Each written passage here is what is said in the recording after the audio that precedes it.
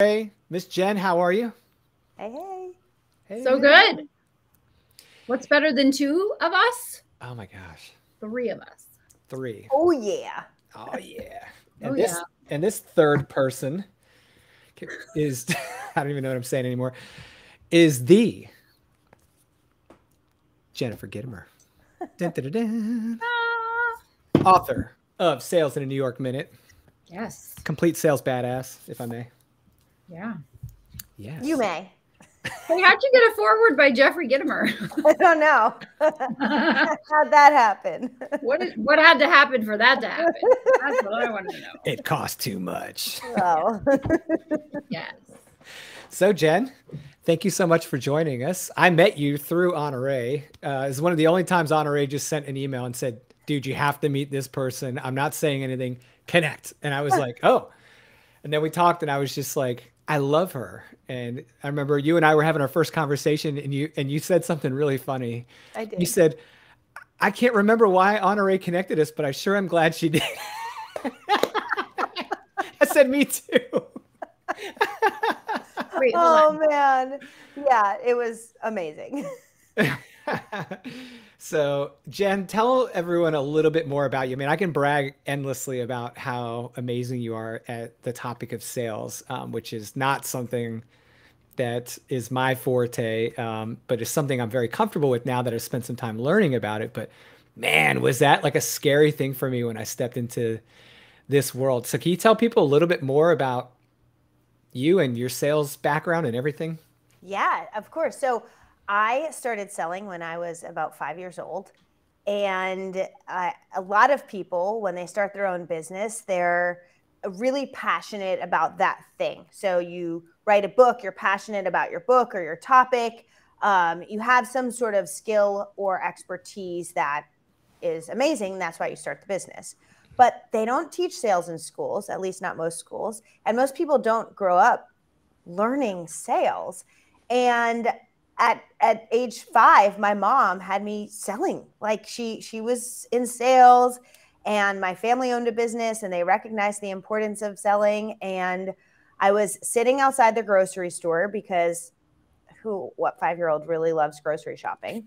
And my grandma would take me on the weekends and I would sit outside and sell bracelets.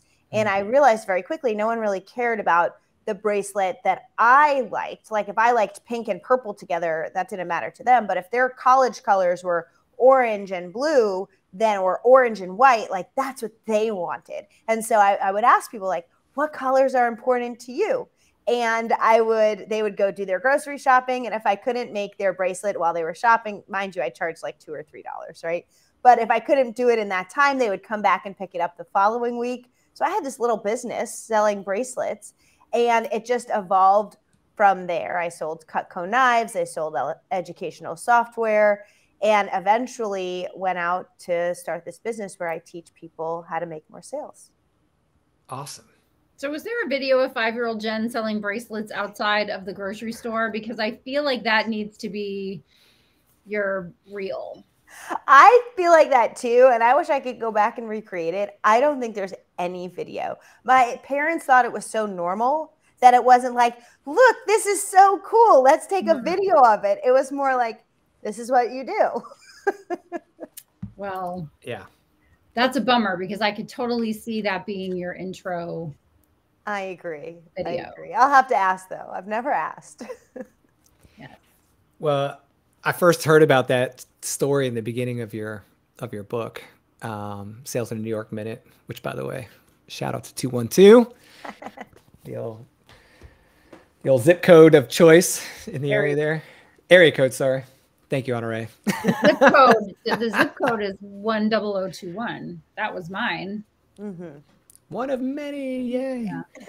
Yeah. And I just love, I've bragged endlessly to you about this. The message, there's just so much knowledge in this little book, but this book is of such quality. I just absolutely love using this as an example in my courses of like the difference between, picking up someone's book and wanting to buy it based off of your initial experience with it, and then picking up a book that is not maybe so well published and you're like, okay, I'm not impressed. I'm just going to go ahead and set this down. Maybe it's a better story for someone else. And so I think that kind of was a flag for me about the kind of quality you bring to the table when it comes to everything you touch. Your books are outstanding.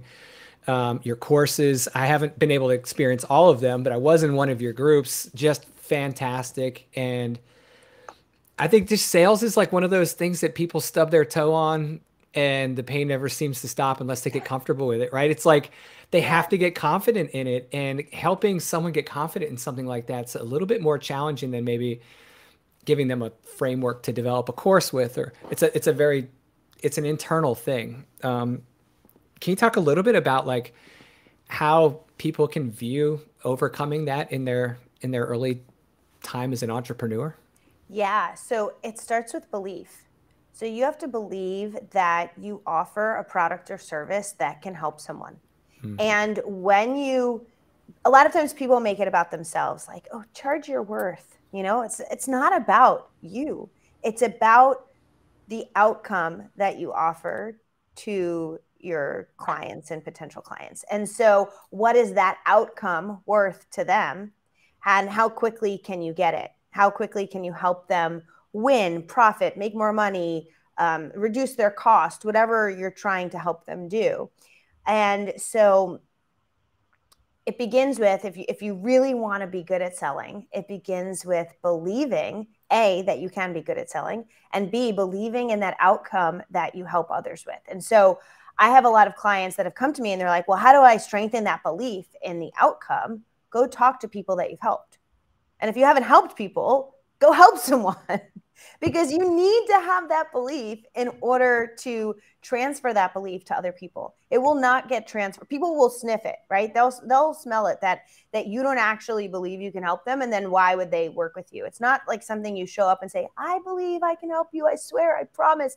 I know, like, it's just when you have that internal belief, you begin to exude confidence and an attitude, and like an attitude that you can help them. And so that's where I would begin. And so let's circle back just for a minute about where does the role of charging what you're worth go? Where is that thought process? Because I think that that's a real challenge for people, right? It's like if selling is hard, then charging what I'm worth is even harder. Yeah. Right? So where does it go in the order of operations in your mind? Yeah. So you have to believe that you offer the best products and services. You have to believe that you can help your client win. You have to believe in yourself. And then once you have that belief down, now you need to be able to communicate and message your offer in a way that makes people want to buy, in a way that makes people raise their hand and say, wow, that's really, like, I stopped the scroll, I stopped whatever I was doing and read your email. You made them stop and think in terms of you and your offer and respond in some way. Now, pricing comes into a buying decision, right? People don't even care about price in the beginning. They care about, like, what is this going to do? If I pick up this book, what is it going to do for me? Mm-hmm. They're not like, well, how much is this book, if they don't know if it can help them. So first, it's about your belief so you can transfer that. Then it's about actually communicating the value and the offer. And then you will have already thought through your pricing. And to me, it's not about charging what you're worth. It's about charging what that outcome is worth for your client, and thinking through what's the time frame in which I can get my client this outcome. So is it worth something more? For example, if Lucas can help me build a course, and we can do it over, and he can. And he can. So Lucas, you can help me build a course. What's the normal time frame it takes to build a course? If you have no material developed when we start, mm-hmm. 1 to 3 months. Okay. Yeah. So let's say I come to you and I say, Lucas, I want to build a course in the next 2 weeks. You're going to charge me more to drop everything you're doing and focus on me or my offer for the next 2 weeks. And guess what? That's worth more money for me to have something right now than to wait 3 months from now. So you could look at your offer and say, okay, the outcome is worth this, But if we condense the timeline and do it in a VIP day, or we do it in a shorter amount of time, it's actually worth more money. Yep. Oh yeah. I need you to just repeat that one more time for all of my future clients. Like, just kidding. But I do have some.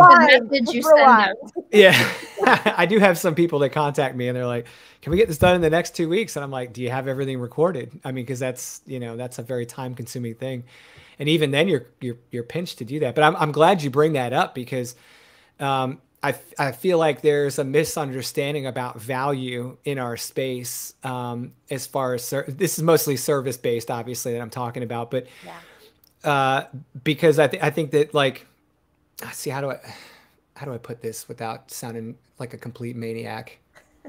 So people are very used to paying for time when they're dealing with services, right? It's like they're thinking about time, like I'm paying by the hour, and it's very hard for people to understand, like, nope, that's not what we're doing here. You're moving toward an outcome, right? You're buying an outcome. I'm selling an outcome. That outcome's worth a certain amount of money. So that's where service-based business owners, in my opinion, get themselves in trouble, because if you're selling by the hour, well, guess what? What's the only thing in our world that's really finite? It's time, right? So you only have a certain amount of time to get stuff done. And so if you're charging by the hour, you can't create more hours. Yeah, you can raise your prices, but you can double your prices and have half your clients, and that might be a way to grow, but that's only going to work for so long.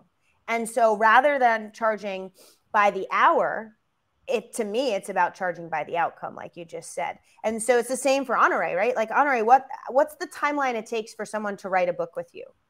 I'll give you the lawyer answer. It depends. My standard contract for me to help someone to write their book, including a ghostwriter, right? If either they are writing the book or we have a ghostwriter, is 12 months. Now, I know that if I'm using a ghostwriter and I'm using one of the ghostwriters I prefer, they're going to write the book in 4 months, and we can be completely ready to launch the book build in a little bit of extra for slackers and procrastinators. I'm just saying, I'm not calling anybody out. I'm just saying it can take that much time or more.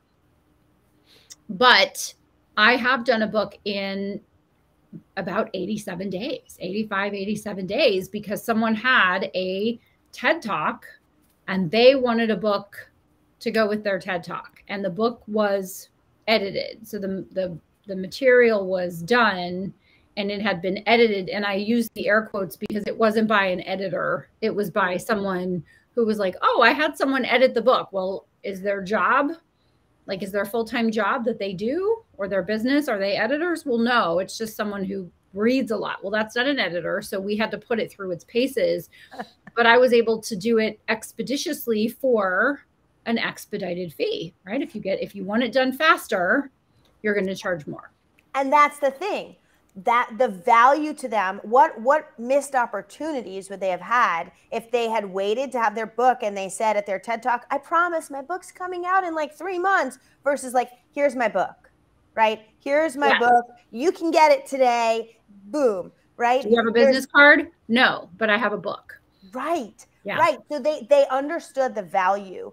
And when you're figuring out your own pricing, you have to figure out what is the value to your client, especially to have it if they want it expedited. Yes. And so we could go off on what is the opportunity cost for not having a book, but I would be remiss if I didn't say hi to your editor and mine, Karen. Hi, Karen. Yeah. And soon to be mine. Yes. Well, that's who I meant, your editor and Lucas's, and hopefully anyone watching. Although I just booked her for, I think, what did I book you for? July and September? Yeah, I think I've got her booked for 2. My next. She's busy. About to get 1, and I have the next 2 on her calendar. She's getting very busy, and I will not be denied. You know what that means, Karen? That means we'll have to say yes to Honore and tell Marino to go find a video. Oh, there we go. She goes, yes. She's excited. Yeah. Jen Gitomer. Oh, cool. Yeah, Karen and I spoke on the phone yesterday, but we didn't see each other's faces. So yeah. Isn't that great? yeah. So Jen, I can't help but like reflect on the fact that I hired a sales coach, which was fantastic, by the way. Her name's Lisbeth Halen. She was awesome, to help me out when I first got started. I wish I had done that much sooner. I think I waited about a year and a half, 2 years in business before I hired a sales coach, which now I look back at, what was I thinking? That should have been one of my very first investments once I had something to sell. Because I could not understand, not that I did a lot of research on this at that point, but like most business owners, I was just so overwhelmed with like getting everything built and launched and getting the word out that I had a hard time seeing the difference between marketing and sales. And I had to work on that a bit, like figuring out how to separate those two, but they're, obviously they're dependent on each other. They're interdependent. So can you talk a little bit about like the difference mentally, like on approaching sales versus marketing? Yeah. And so just to go off what you're saying, like if you're starting a business, you can have sales, you can make sales without having all the marketing materials ready. And to me, that's a big pitfall of a lot of newer entrepreneurs is they invest all their time and money into marketing. What do I mean by that? Building a website, building out their social medias, making everything look so freaking pretty. Look, I love branding. I love making it look nice. I mean, you can see that, right? Like design is important to me. Okay. However, you can make sales before any of that comes. And I made this mistake when I started my business in 2013. I knew how to sell, but I invested a lot of money into building a website. And back then websites were way more expensive than they are now. And I'm pretty sure they used a template. But I've learned a lot since then.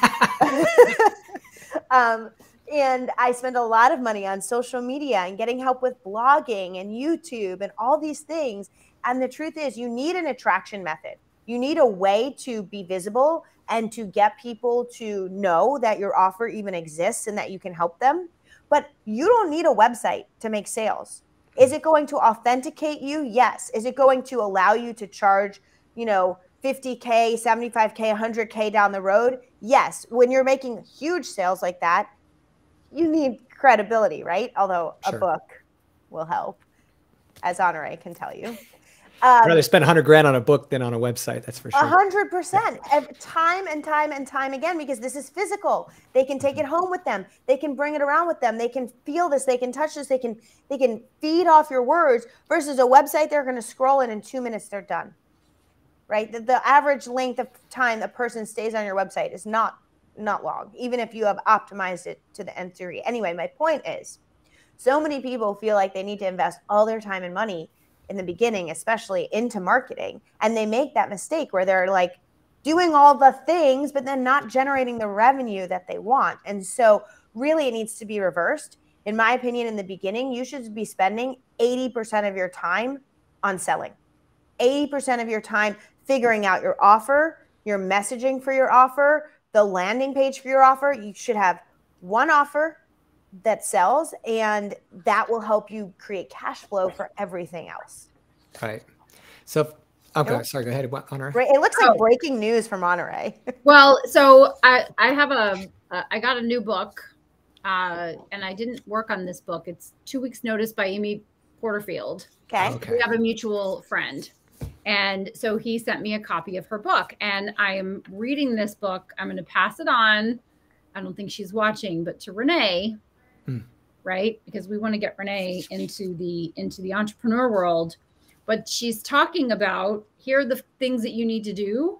And then there's one bullet pointed line. And what you were talking about, Jen, just reminded me. It says, don't waste time on business cards. And she says, oh, business cards, the first time entrepreneur's rabbit hole of wasted time and energy. It's a rookie move to put so much focus on the look and feel of these little darlings. And yet for some reason, we just want to. And I thought, that's so true, because you feel like, I felt like, you probably felt like, oh, I need to have all of my ducks in a row before I start talking about my sales offer.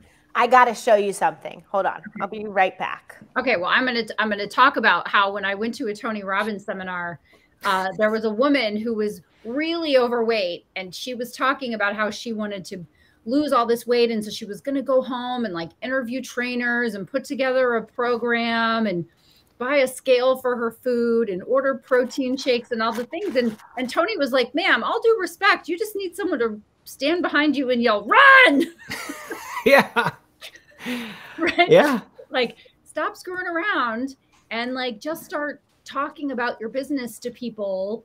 And then when you have made some money, then you can get it. I see people wasting a lot of time getting certification after certification, getting business cards, getting a website, like fussing around, fixing to get organized. And ultimately they need to just talk. Okay, Jen, I killed enough time to get you where we are. Okay. So true. We could talk about all the time wasters because there's so many, but here's the thing. Okay. When I started my business, I was like, I need a business card. And then my husband, Jeffrey's like, well, you can't have a boring business card, right?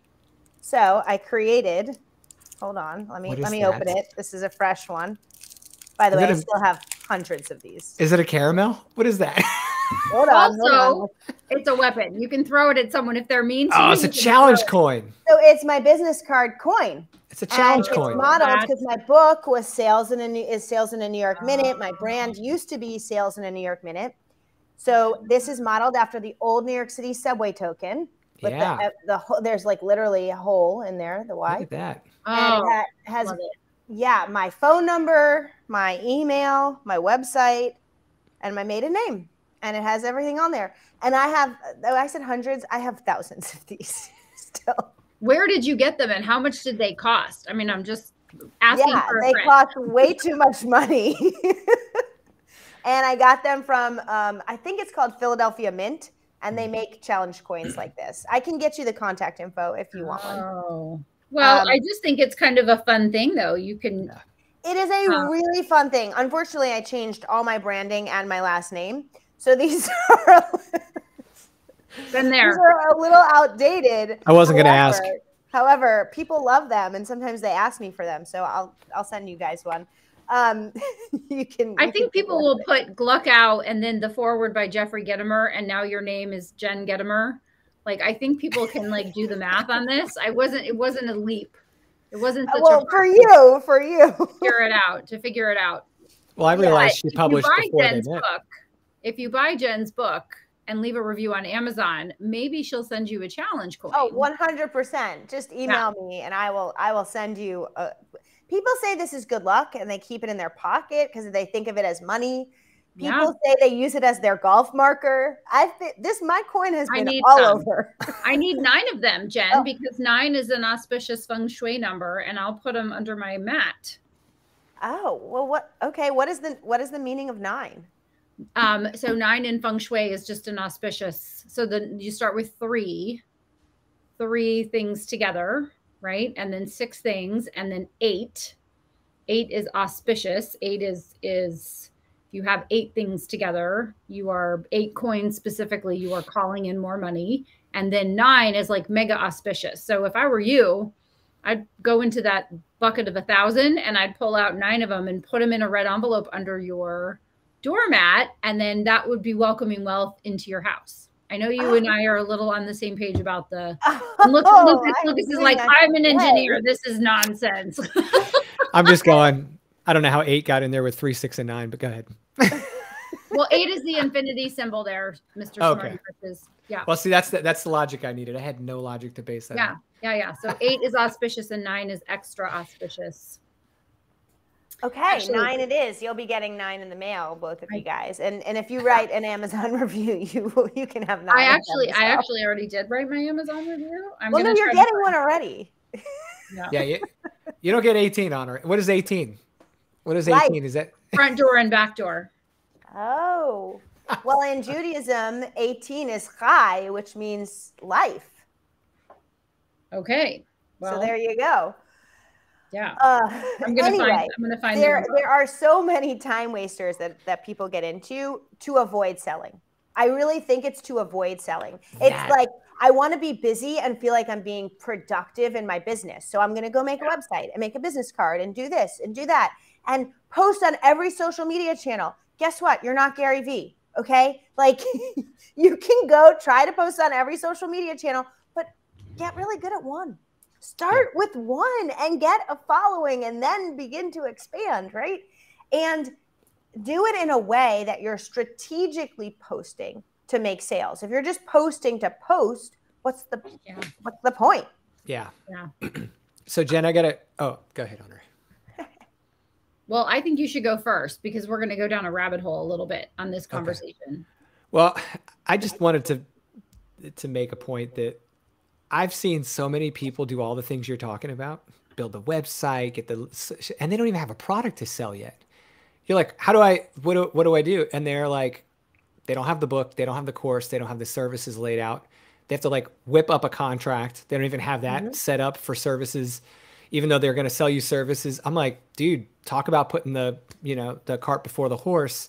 And I think that a lot of that's just influenced by what they observe, right? And they haven't experienced yet that what you see of a business is what you intentionally see of a business. Like that's what they're showing you if they're doing it right on purpose, right? If they're not doing it right, just because they're pulling the trigger to try and be visible. Yep. To your point about just posting aimlessly or just posting without like a really good strategy in place. And you can't sell without a thing. You have to be able to sell something, whether it be your services or a product.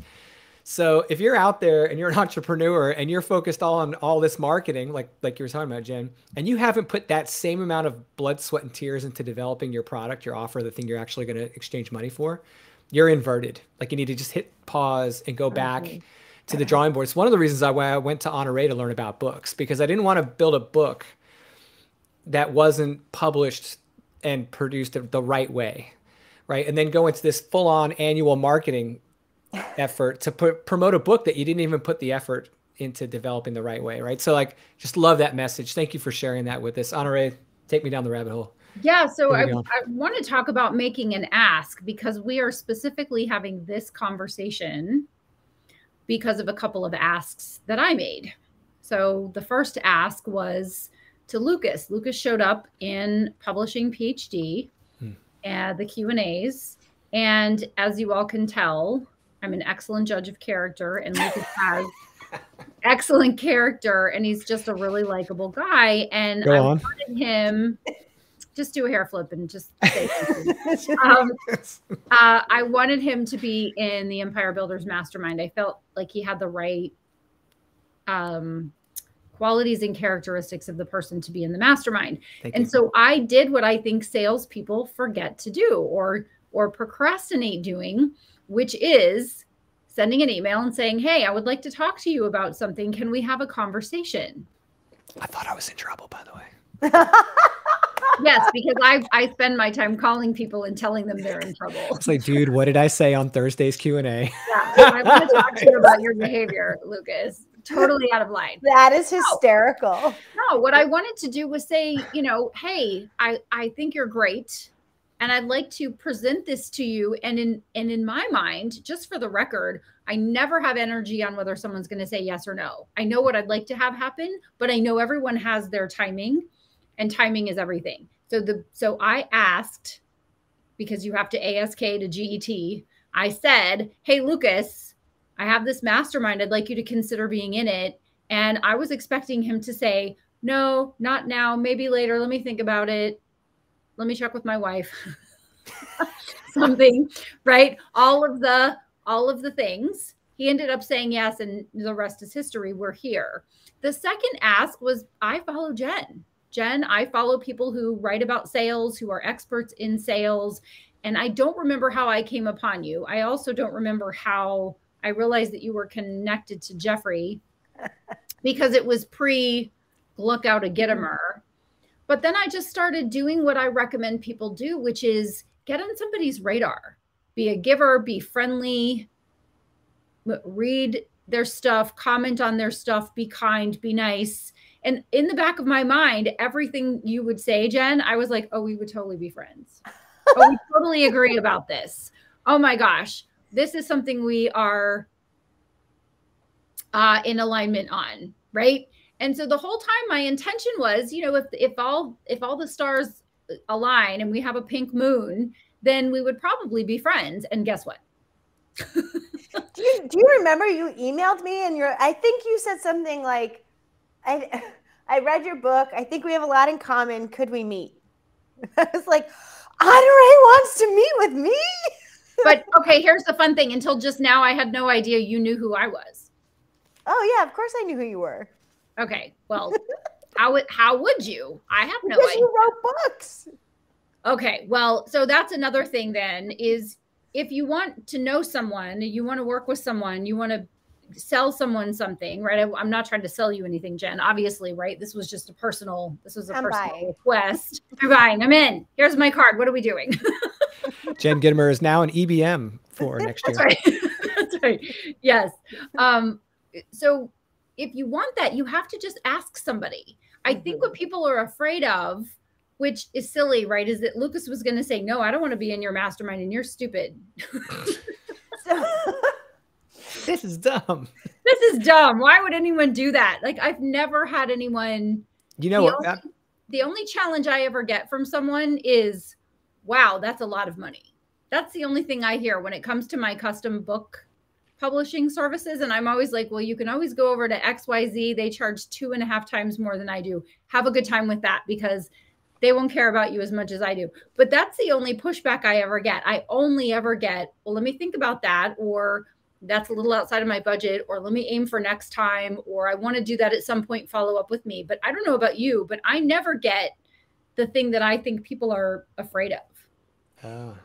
Yeah. Okay. This is a rabbit hole. I love it. So I have helped so many service-based business owners, people who are making sales over the phone, or they have to give a proposal, and then they have to have a conversation about what's inside that proposal. And then they have to try to convert it to a sale. And I'll have people come to me who say, this happens so many times. My discovery calls aren't going well. People aren't buying, but they seem so interested on the call and then they're not buying. Like, okay. So walk me through a call. What happens, right? Like, how does it go? And I'll ask them about the ask. Like, so when did you I'm mirroring. I know, I see. I'm loving this. When did you ask for the sale? Because they'll walk me through the whole call and then they'll be like, well, and then they didn't buy. I'm like, how did you ask? Because they conveniently skipped that part. And they're like, no, I didn't ask. We're talking about their proposal. So I'm like, they're not a mind reader. They don't know that you believe that you can help them. Like, you got to ask. If you don't ask, you don't get. And so, yes, there's a 50% chance they'll say no. There's also a 50% chance they'll say yes. And if you don't ask, there's a 100% chance they're going to say no, right? Or they're not going to move forward. So your odds become 50% greater if you just ask. So tell us how we ask, Jen, because I know how I ask people, but give us some asking questions when you're working with someone. What are some asking questions? So I believe it doesn't need to be this formal. Like, people make such a big deal about the ask. It should just be a natural part of the conversation. So if you and I are talking about writing a book, or you're going to help me with publishing my next book, you give me. I am. Oh, sorry. you give me the details about what that looks like, and then you might ask me some questions, right? Let's talk about the conversation as a whole, okay? You've already understood why I want to write a book, why it matters to me. So now you understand my why for buying. You understand my time sensitivity around it. Do I have an event coming up, like a TED Talk or whatever, that I might need my book by a certain date? So now you understand my urgency, or am I just like one of those, I'm going to be writing it forever? You need to know that, right? And then you're going to tell me how you can help me and why working with you is so much better than trying to do it alone or trying to do it with one of these companies that are 2.5 times the price. And now you're already price anchoring. Okay. Then we get to the move forward part. And you just say, so when would you like to get started? Okay. You're not asking them, would you like to get started with me? No, you're assuming the sale. When would you like to get started assumes that they're going to buy from you and that it's just a matter of when. Same thing with building a course or monetizing your course, right? It's like, when would you like to get started? That's my favorite question. Yeah. I love it. I love it. It's just that easy. Oh yeah. People make it like this big thing. They start sweating. I've seen people on discovery calls with me and they start turning like, red and get blotchy and they get all nervous. Like, do I want to work with them? And I'm thinking like, if I say no, like this isn't the end of the world. Like the world is not ending. Zoe thinks it is. The world is not ending. Zoe says it's the end of the world if Jen Gitomer rejects you because it's a lot of pressure to sell to a salesperson, to someone who's a sales trainer, Jen. It's a lot of pressure. I understand that.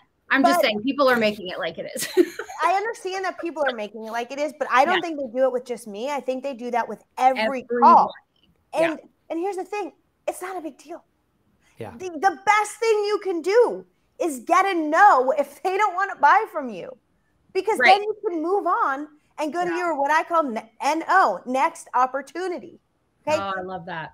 Because otherwise you're like stuck in the like, do they want to buy from me? I have to keep following up. I have to keep asking, like, maybe they need to talk to their wife or their husband or whatever, their cat. And like, you're waiting and waiting, and then you're not focused on new opportunities. No, you got to go build that pipeline. Mm. I love that you're bringing that up because we have like this, I don't know where it comes from. Maybe it's the aversion to being sold to through all these years of commercials and, the perception of like bad sales guys. Like, I'm going to go buy a car. I'll go, oh God, right? Don't go to the, dealership X because they're just going to pressure you from the time you walk in the door. You're not that. That's not you. That's not it took me a while to get comfortable with selling because I had to realize like I'm helping people. And if I'm not comfortable giving something to someone that'll help them, then how can I ever expect them to buy from me? B, what am I actually doing? If I don't believe that wholeheartedly, which I did, then what am I doing? And it took me like someone else pointing that out to me. Like I said, I had a sales coach that said, I don't know why you're so hesitant to just walk them right into your solution. And I couldn't figure that out. And I just realized that like I had this programming in my head. I think it was from growing up with a bunch of pessimistic, angry New Yorkers. But it is programming. It is. We believe, we have grown up to think that selling is bad, or that if you're asking for the sale, you're doing something wrong. Guess what? People who get stuff for free don't have the same kind of transformation that people that actually invest their money. Money is energy. So the minute I put my dollars down and say, I am committed to this program, whatever it is, coaching program, EBM, whatever it is, I'm going to be so much more committed to seeing my own outcome through than if I'm just getting a free ride. Yeah, I love that. And I also think too, and I would love for you to speak to this, don't have all your sales eggs in one basket. Don't have one person you're asking. And if they say no, then you get to live in your car. Right? I'm in a bunch of Facebook groups, and in one of them, someone literally wrote something along the lines of like, if I don't get these sales right now, like I'm going to have to shut my business down. I'm like, oh, this is horrible, because here sales is energy. I just said money is energy. Sales is energy too. And so remember back in grade school or high school when like that boy who like wanted to go out with you, or Lucas, maybe that girl, and not maybe that girl, right? Like, and they were so needy or desperate. That desperation just repelled your wanting to go out with them, right? Yes. Like, and if it wasn't you, you have a friend who you were like, oh yeah, I like that. And that needy, desperate energy doesn't work in sales either. Oh, thank you, Karen. I'm so excited. Get used to the nice comments popping up under you while you're talking. I love it. Yeah. But that needy, desperate energy, people can feel that, right? And that's why car salesmen get I don't know why not car saleswomen, but car sales people. They get a bad rap because they get that pushy rap. Well, not all of them. I have a car salesman that I love. Like Eli, the car guy, is freaking amazing, and he's only going to get you what you want, and he's not going to push you into anything. Right. And he's going to tell you every detail about it and follow up after to make sure you're getting the right service. So not everyone's like that, right? We have to reframe sales in our head to realize, A, if you go after it with needy, desperate energy, you're screwed, because you're actually repelling your sales versus attracting sales and attracting new clients. And B, like, you're right, Honore, don't put all your sales eggs in one basket. That's just like, I hate to say it's common sense. I'm in trouble because if everyone I'm talking to says yes, I'm in trouble. That is a great problem to have. Yeah, I don't want everyone. I want some to say yes. I would like some to say yes in Q3 and Q4 and Q1, because if all of the what do we call them? All the popcorn kernels that I have out there. Clients. Actually, I like to call them probable clients. Purchasers. Probable purchasers. I think we drink from the same water fountain a little bit, the same fountain of knowledge. Then it's problematic. But I don't like this term, but it's a sales term, prospecting. I'm always looking for people that I would like to work with in my mastermind, in my custom publishing business, with courses that I sell. I'm always looking for people, because timing is everything, and not everybody's timing is right now. And when would you like to get started could be next week, next month, next quarter, next year. I'm still going to be here. But if I'm putting all my eggs on, like, well, they better say yes and they better pay me tomorrow, or else, people can feel that. They may not say it, right, but they can feel it, and they're like, why is she so desperate if she's good at what she does? Right. Why does she need my money right now? And I want your money, but I don't need your money. People would actually rather, but which is just different energy. I want versus I need. Right. And people would rather work with you if they feel like you don't need this. Like they feel like you're making a spot for them. Right? Like when I spoke to Karen, for example, she's like, okay, I have this book, I have this book, I have this book. I can put you in right here. It's like, okay, cool. Well, oh yeah, girlfriend is busy now. You got to get on her calendar like months in advance, because like she all fancy. I'm telling you. Yeah, and like that's amazing, because she wasn't like, well, I have these like 6 months of openings. When do you need it? Right? Then I'd be like, oh, how she a good editor? What's going on? You know? But she's like, I have this time frame. I will slide you in. Like, yes, I felt lucky that she's gonna make a spot for me, right? Yeah. Which is very different sales energy or buying energy. Good job, Karen. You're crushing it. Which is very different buying energy than and you create the buying energy for your customers. Right. You create that. So yes. I sent a text yesterday. I was following up with someone who's very busy, 10 businesses, very successful. And my text message said, is it time for us to continue our conversation about global domination through book publishing? And he texted back and he was like, not yet. Give me a few more weeks. Okay. Like, that was it. Right. And I figured he'd get a kick out of, like, because when we talked, he was not going to write a book. And by the time we ended our meeting, he was like, maybe I should do a series. That's funny. Here's the thing. People buy on their timeline.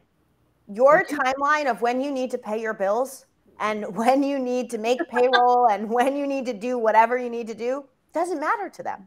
No. They don't care. They don't know about it. They don't want to know about it. And it's not their concern, and they don't need to feel about it either. Right.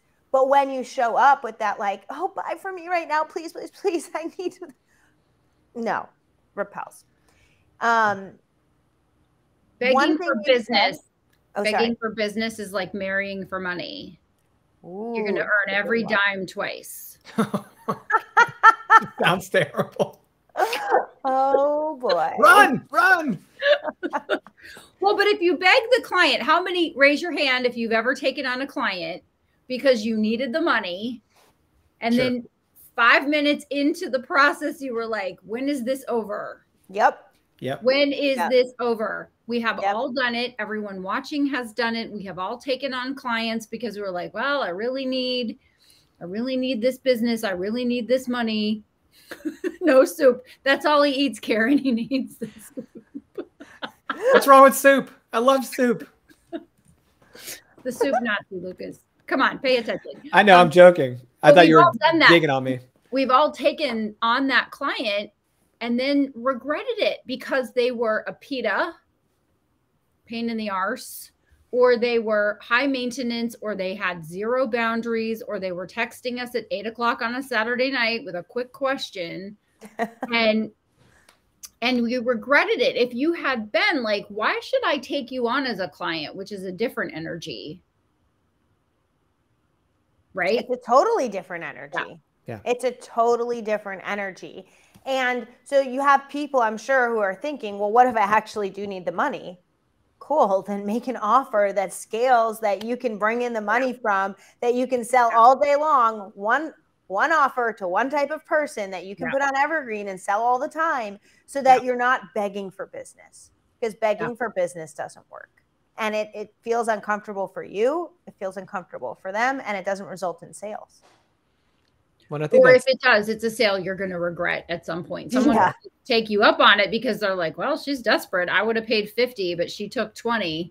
Right. Now I'm going to beat her to a bloody pulp. I'm having a conversation like that later, and the person who referred me has warned me. Going to negotiate, going to try to get this for that. And I'm like, nope, my fee is my fee because I'm awesome. So do you want awesome and to pay my full fee, or do you want to try to get a bargain? Because there are bargain businesses that will handle you, and please go bother them, because I work with awesome people only. So that's a really good point about not negotiating your fee. I'm hiring a new real estate broker to sell our condos. And I asked him, I said, would you consider taking, because it's a lot of units that we're giving to him. Mm-hmm. So would you consider taking a reduction in fee? And as I was saying, consider a reduction, he didn't even let me finish. And he was like, no. Like, it was like a hard, fast, absolutely no. Like, we don't have to work together. But if we do work together, my fee is my fee. My fee is fair. My fee is my fee. And I'm like, okay, I had to ask. He goes, look, I've spent too much time cultivating relationships in this industry, doing what I do. I've been in the business for 30 years, and I'm the best at what I do in our area. And I earn my fee, and I don't take a reduction. And I loved that he would not negotiate with me, that he was so firm about it, because what did that show me? That's how he's going to handle our property when a potential buyer comes. Yes. Right? Like, yes. Boom. Oh, you just did that so well. You're good at that. That's how you're going to do it again. Right? And that's what your clients need to see. They need to hear from you, like, that you're confident in what you offer, and that you believe in it, going back to the beginning, that you believe in their outcomes so strongly that your fee is fair, your prices are fair, your prices are firm. Boom. Yeah. So we're almost at an hour, Jen. I would love for you. I know. Can you believe it? It's you don't have to go. You can just stay here forever. We'll just stop being live, and then we'll have the real conversation. Just kidding. Kidding, not kidding. Sorry, not sorry. So we talked about this session was called Sales Without the Stress. Could you just kind of outline 3 things that people could do to make more sales and eliminate the stress? Just start having more fun in your life in general, not just like in sales. Okay. Go to the beach, everybody. Go to the beach. Go dance. Turn on music. Like, seriously, like, up your vibe, up your frequency, because when you do that, when you are shining on the outside, what's coming in on the inside, when you can emit that, it is more fun, right? Go jump in a pool. Do something that, like, literally you would do as a child, and enthuse your inner child. And I promise people will feel that in your business. And if you're like, well, I'm a financial analyst and it's very serious and that's guess what? People still buy from people, okay? They need to feel you, like, feel how great of a person you are. And if you're so serious, no one's going to believe that, because that's freaking robotic, okay? Just have a little fun. Just have a little fun. So number 1, check your frequency, because when you check your frequency and you have your big sales energy and you're doing the things like Honore talks about feng shui for business. One of the things I did this morning to get in the groove of everything, I started sweeping. Okay. It sounds so silly, but I literally got out my broom and I was sweeping my patio, and then I went to my front door and I'm like, I got to sweep out the front door and, like just Lucas is like, I'm not sweeping nothing. I get it. Yeah. I get it. It's funny because when Honore first told me about that, she's like, go clean your front. I was like, we have to have a conversation about this. She's like, what? I'm like, you have to tell me how cleaning anything is going to fix this. And she's like, dude, it just gets you in a better mind space, like headspace. Yes. Like you need to step away and go do something and come back and it'll be better. And I'm like, okay, that's what I needed to hear, right? It's not because like magic pixie dust just rains down and solves all my problems. It's because I'm part of my problem at that point. I got to get the heck away from my work and go do things. But people don't like to hear that about themselves. They don't like to think they're part of the problem. But in that sales conversation, like you were talking about, their lack of confidence, no one can give that to them. No. Right? It comes from within. Yeah. Yeah. Stepping away from your work, you got to do that yourself. Go ahead. Sorry. Exactly. Okay. So number one is like, go do something to have fun and bring that confidence and energy in so you can exude it out. Number two is think about your customer's outcome, because when you think about your income, you're only making it about you. You need to think about their outcome. Okay. Mm-hmm. Your income will come naturally when you think about their outcome. And that makes it so much easier, because then it's not about you. Like, what are you, all the things, and focus on sales. Stop making sales a thing that you push off to your tomorrow to-do list. Okay. Do something today that's going to help you move the sale further, and have fun with it. Also, read Sales in a New York Minute and listen to Jen's podcast, which is Your Success Frequency, which is all about bringing your vibe up, right? And it sounds funny because the engineers in the crowd are going to be the ones going, what does my success frequency have to do with it? And it's like, it has to do with everything. Everything is energy. Everything. If you have desperate energy, you're going to have no sales. If you have fantastic, I'm on fire energy, you will make more sales. More things will come to you magically, intuitively, and synergistically. And so part of the reason we asked Jen to be on today, and we're recommending her book and her podcast, is because success frequency, Jen, correct me if I'm incorrect. I'm making this up as I'm going along, but this is what's occurring to me, is that your success frequency has to be reignited daily. It's like exercise or taking a shower, right? Like you have to redo it every day. You can't rely on your energy of yesterday. You have to you have to kind of wake up in the morning and go, okay, I'm going to choose to raise my vibe today. And the ways you can do that are to listen to Jen's podcast and read her book, and to be in that energy and environment of success. Yes? Yes, 100%. Let me ask you something. What's one thing you carry everywhere you go besides your wallet? My phone. Yes, your phone. Okay. Okay. And what do you do with your phone every day? You charge it. Okay. Your phone doesn't just last forever. Like, oh, look, the battery is charging right now. Right. Okay. And there's my dog. You charge your phone every day. What happens when the battery dies? It drains. You can't use it. And sometimes we start to try and use our mind and our physical energy and our mental energy when we're drained. Yeah. You need to recharge yourself every day, just like you charge your phone. Yeah. Yeah. And if your bank account balances are low and your sales are low, then you need to charge yourself up. And I always say this to everybody. Like, if you're not feeling it, then don't talk to anybody. Right. Go get happy in the same pants you got frustrated in before you talk to anybody, because you're going to put that energy out, and the energy you put out is going to come back to you multiplied. So it's just going to come back with more bills and more balances and more frustration. But if you can flip the switch to on, you are going to get such better results. 100%. Yeah. Thank you guys so much for having me. This was oh so my fun. gosh. So we could talk about this stuff for hours. We'll see you next Thursday, Jen. Okay. Yeah. Introducing the newest co-host of the EBMc Thursday Live. She's like, what have I done? Oh man. She's like, where did you put those frustrated pants? Let me go grab those. The happy pants. The happy pants. Before we go, I have to talk about my book, y'all, that I released this week. Did you y'all us? So for 1 second. Yes. I just y'alled ya.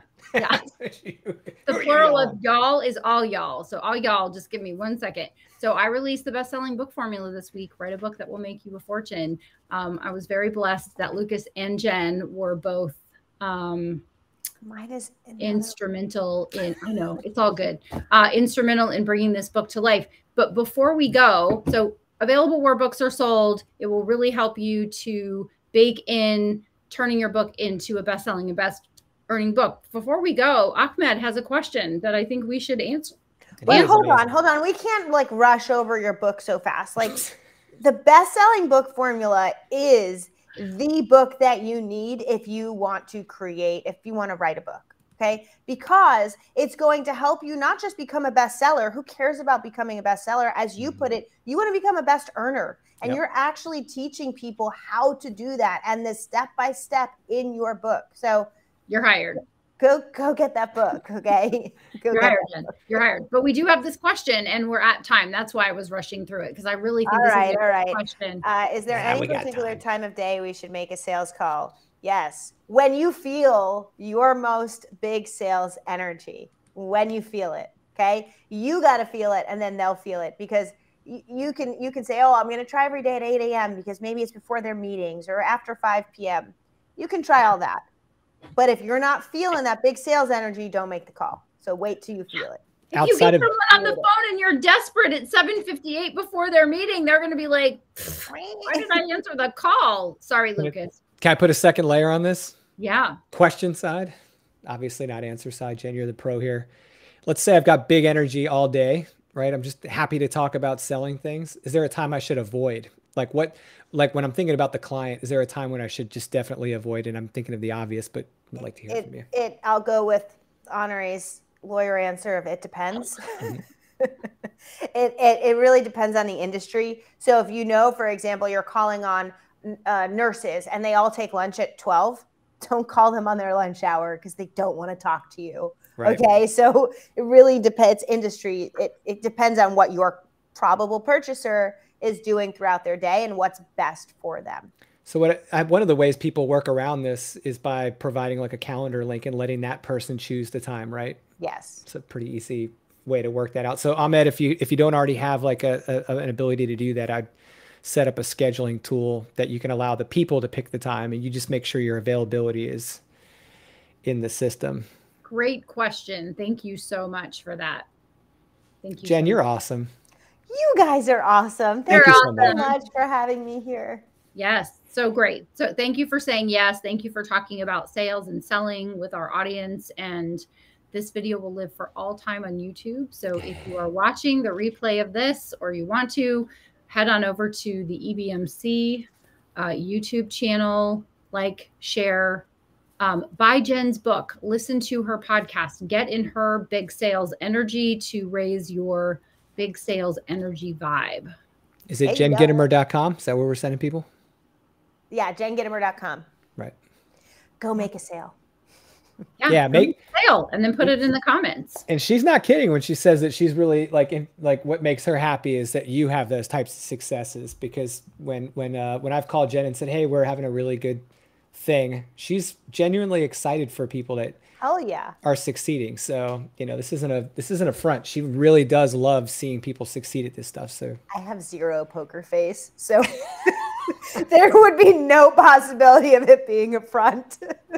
You know exactly what I'm thinking at all times. That's right. That's right. Yes, I love it. Ahmed, go make a sale. Awesome. Go do it. Yes. Let us know how it goes. Come back and pop it in the comments later.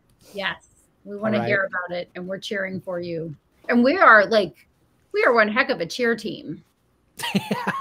I mean, I mean, the three of us You should cheering see for me you is a big in a deal. cheerleading outfit with pom-poms. I am magical.